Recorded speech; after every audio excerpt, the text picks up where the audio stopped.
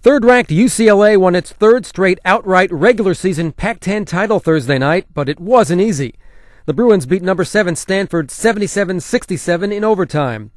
UCLA scored the first basket of the game, but didn't lead again until Luc Richard and Ba Amute gave the Bruins a 65-63 lead in the OT. At one point, Stanford held a 14-point lead. Darren Collison's 2 free throws for UCLA tied the game at 63 with 2.5 seconds to go. That sent the contest to overtime. Collison finished with 24 points for the Bruins. Russell Westbrook added 19 for UCLA. Stanford big man Brook Lopez had 18 points and 13 boards, and his 7-foot twin Robin added 14 points for the Cardinal.